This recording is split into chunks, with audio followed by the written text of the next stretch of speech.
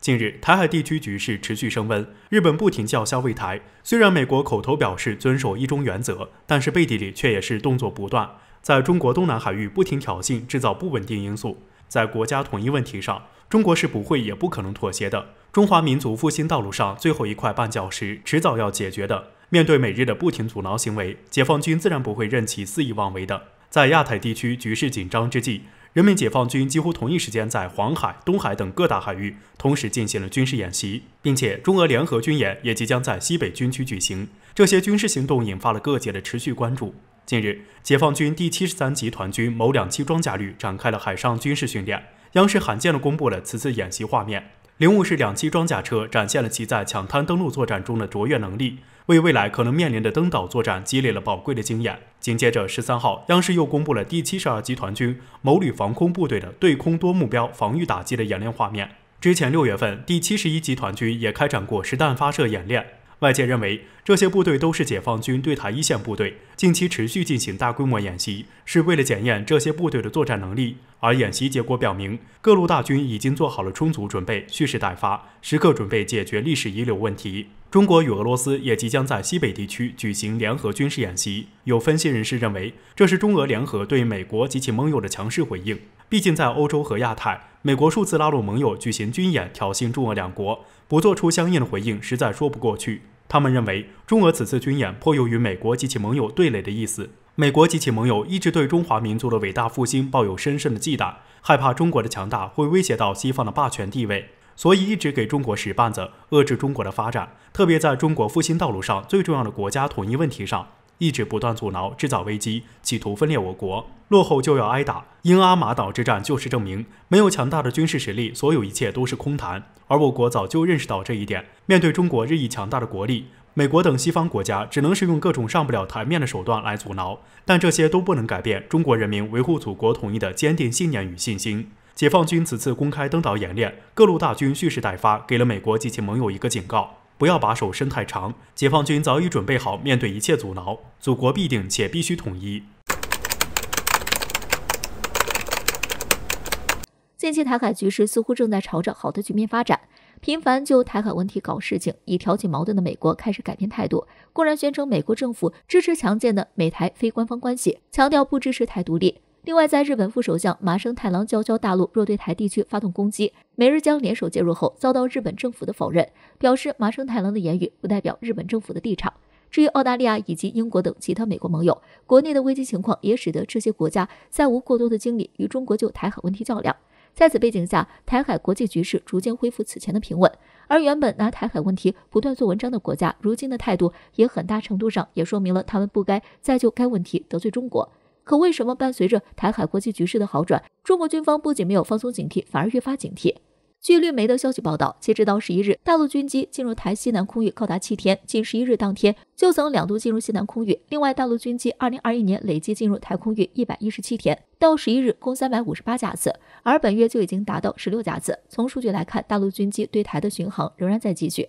且有加大力度的趋势。局势得到好转，大陆反倒加强巡航次数。在分析看来，或许我国明白，哪怕是美日认怂了，也不过是表面的举动，很可能是在憋什么大招。一方面很可能是大陆不断加大对台的军事力量，对包括美日在内的多国起到了一定的威慑作用；另一方面也很可能是他们一开始服软的目的就是在混淆视听，想借此来麻痹大陆。尽管只是猜测，但鉴于这种可能性，我军仍然需要时刻警惕，越是这个时候就越不能放松。大陆军机继续进入台空域巡航，威慑台分裂分子势力的同时，实际上也是对那些居心叵测的域外势力发出警告。解放军完全有能力维护台海地区的和平稳定，任何人任何国家都别妄想侵犯我国主权和领土。可以说，不管美日等国家有没有认怂，有没有服软，对于大陆来说都是没有用的。台海问题是必须要解决的问题，武力统一也早已经是必然。当前我军所做的一切准备都是在赶统一的进度，虽说和平统一一是手段，但武力统一却是保障。要知道，武力解决问题的根本和基础可以不用，绝对不能没有。因此，接下来大陆军机进入台空域的动作并不会停止，反而会加大力度，直到台地区重新回到祖国的怀抱。这么看来，美日及时叛变是对的，只是岛内却该敲响丧钟了。被叛变后是该求饶，还是跟大陆硬碰硬呢？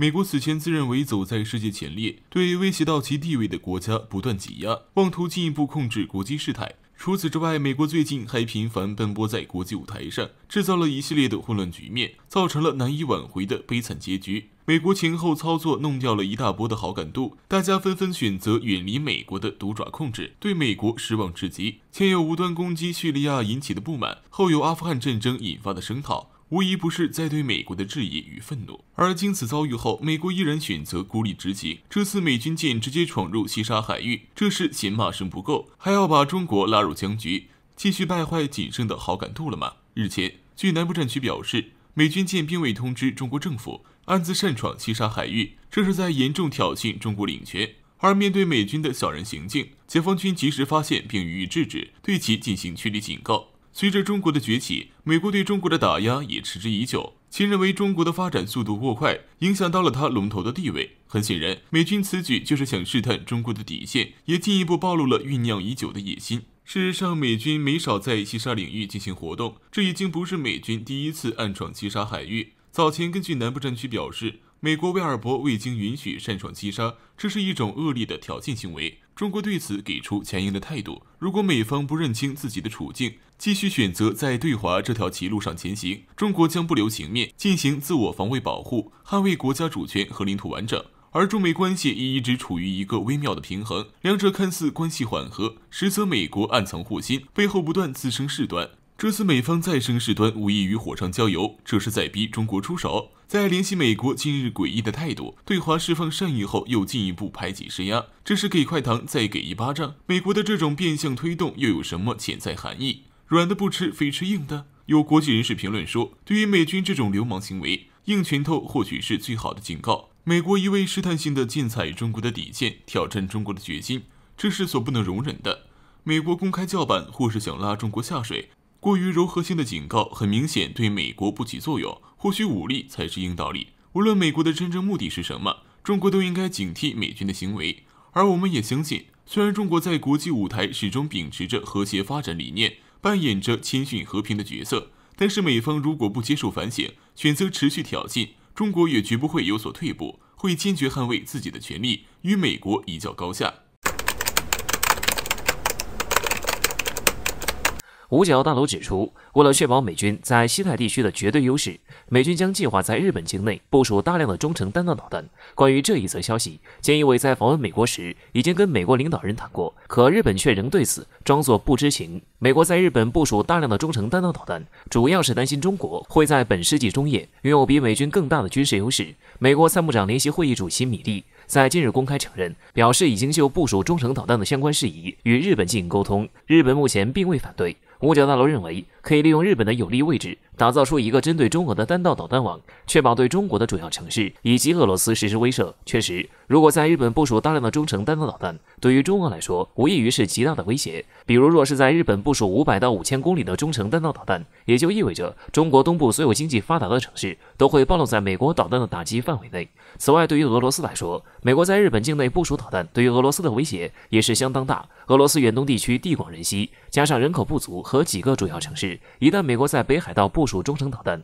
俄罗斯远东城市很难在发生战争时全身而退。如此说来，此前美国退出中导条约，很可能就是为了大规模部署中程弹道导弹做准备。不过话说回来，日本真的会同意美国将导弹部署在本国境内吗？且不说针对这种攻击性武器必定会引起中方的强烈不满，导致中日关系急剧恶化。万一中日哪一天真引爆了战争，日本这些部署了攻击性导弹的地区，届时肯定会成为中国东风系列导弹重点投递对象。因此，分析认为，美国所说日本目前没有反对，并不代表日本同意。或许是该国无法对美国说不，也或许是日本打算利用中美博弈的机会，实现自己国家正常化的目标。不管怎么说，美日定制危险战争机会必定会遭到反制。中方明确表示，若美国敢在亚太地区部署导弹，解放军将被迫进行反制。俄罗斯也强调，美国在日本部署中程导弹将会遭到报复。现如今，美国的军事冒险越来越明显，搞军事威慑的味道也越来越浓。尤其是目前美国在国内深陷危机，无法自拔的情况下，该国军事冒险的可能性会更大。至此，